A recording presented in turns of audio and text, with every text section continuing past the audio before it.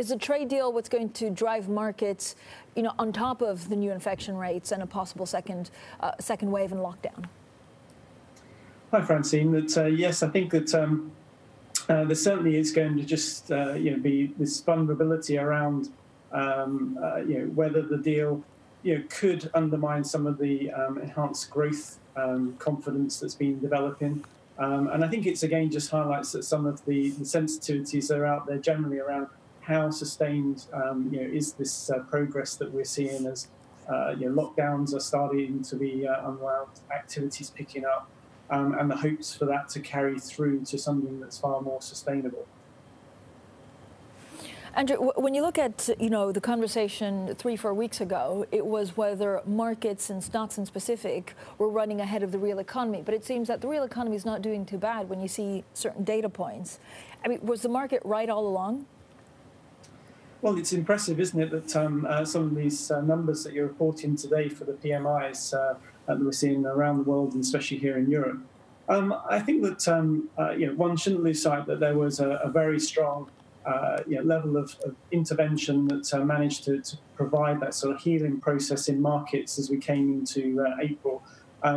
From there, I think that what you've seen is this incredible liquidity that stayed in and gone through the marketplace. And as in some ways we're still trying to assess what is the real economy effects looking forward.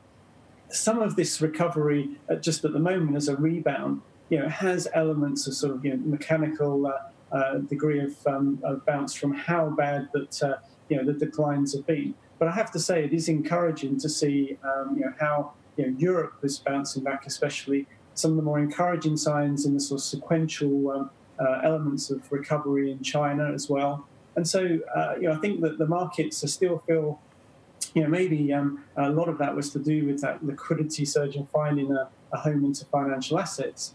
But now we're seeing at least some sense that there's support there. But I would caution from here that the reality is that even if we see the rebound continuing further here, we're still going to have many details and elements around the economy and its ability to sustain recovery that will be coming out in the months ahead, especially when you look around unemployment, around what that means ultimately for consumption.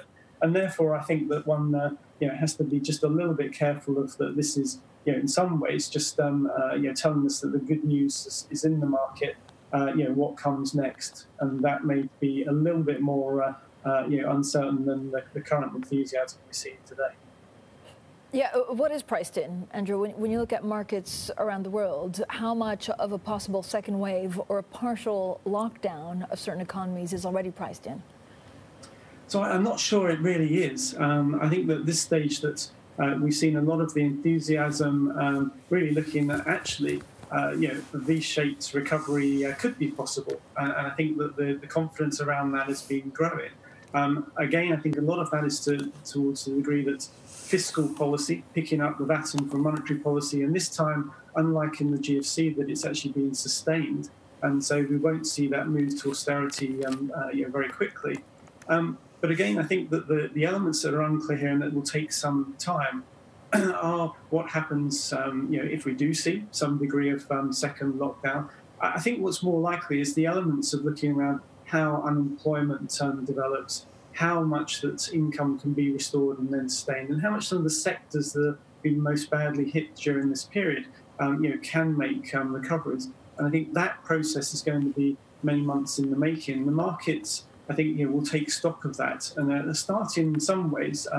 Even with the good news we're seeing at present, that are starting to build in that what they need to then have that follow through, and maybe it's the confidence that there won't be anything to hold back that growth, and it really can become a much more sustained recovery.